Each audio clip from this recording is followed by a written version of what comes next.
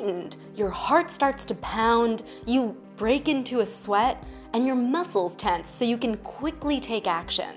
This is a classic fear response, a mechanism to protect you from something you perceive as life-threatening. But this response may not only affect you, it could unwittingly affect your whole community.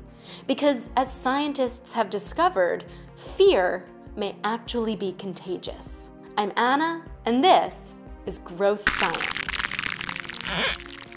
If I told you to think of something contagious, you'd probably imagine a type of bacteria or virus.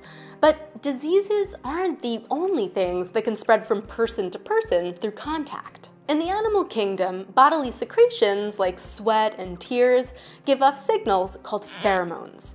These pheromones can communicate information to other members of your species, and there are a few different types. One type is the alarm pheromone. When a social animal, like an ant or a bee, encounters a threat, it releases alarm pheromones, which quickly alert the whole colony to the impending danger and trigger a collective response. And ants and bees aren't alone. Humans might do this too. When we're scared, we release chemicals in our sweat called chemosignals that may be contagious. When other people smell them, they may get scared or stressed too. In one small study, scientists collected sweat from people's armpits after they ran on a treadmill and also after they skydived for the first time, which would be a pretty scary experience for most people. When other people sniffed the treadmill sweat, nothing remarkable happened. However, when they sniffed the skydiving sweat, part of their brains called the amygdala, which is related to emotion processing, was more active. That means that we may not only be communicating through our speech or body language, but also through our body odor. And the implications of this are a little unnerving, especially when you realize that today, we can be stressed by things that don't cause bodily harm at all, like work or dating or the news, and potentially pass that stress to the people close to us. That said, body odor isn't the only way fear and anxiety spread. Humans are social beings, and we tend to mimic the feelings of those around us. This is called emotional contagion, and it can spread either positive or negative emotions through a group. So for instance, if you see your friend smiling, you're more likely to smile too, and vice versa.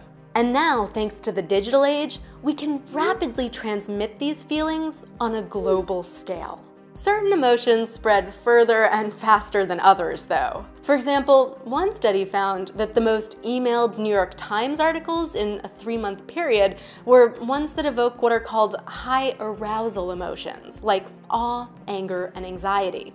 To understand the impact of this, take the Ebola scare in America.